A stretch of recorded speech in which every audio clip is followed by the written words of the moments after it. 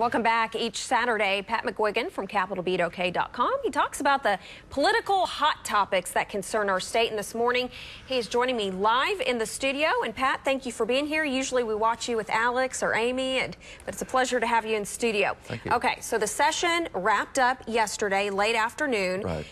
Any unfinished business? What did they finish? Did the governor get in all of her agenda items? The governor largely got the things that she wanted, yes. And in terms of unfinished agenda items, and her priority was not only the budget, but was also some of these consolidation proposals and proposals for information technology. She largely got her agenda. She outlined, and so did the legislative leaders, some of the unfinished business items, including the bond issues, a cluster of bond issues that people wanted, but that maybe we don't have the money to pay for right now, and that was part of what the Indian Center ran into. Although, in fairness, you have to point out that there's been many millions of dollars previously spent by the state. So Senate President Pro Tem Bingham and others were saying, you know, maybe we ought to take a deep breath before we go forward with that and make sure that this next installment is the last one. So they're asking for maybe some money from the tribes to help supplement the budget and finish it. So that's a quick sketch on that. Okay. Now, the big thing, I think, at the Capitol this year, the signal achievement, the most significant thing that happened was passage of pension reform.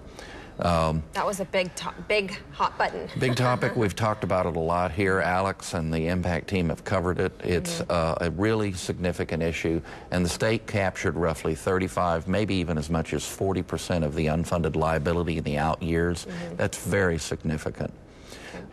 The budget, you know. What can you do? Yeah, the budget, you have to pass a budget every year. We had less money as a state than in previous years. There's a lot of criticism of the budget. I think it's a conservative budget, as you would have expected. It's not a right-sizing budget. That's an argument that's probably still coming about, are there some things the government's doing that they should stop doing?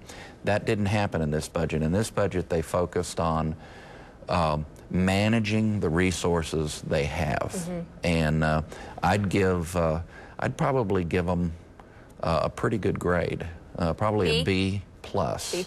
And wow. well, the pensions, yeah, we've gone back and forth on that with Alex about what grade I'd give. I give them a B+ because of pension reform.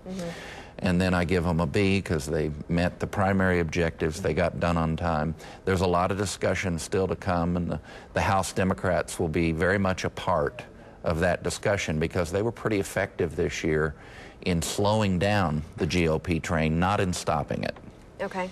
All right. Now let's talk about this email that came out from the Republican State Treasurer Ken Miller. He actually attacks the governor and Republican legislative leaders. Now, and the email says this agreement is particularly disappointing because it is the first time in Oklahoma history that a budget has been crafted with complete Republican control, and yet it falls short. Was this expected, and is there a rift in the GOP?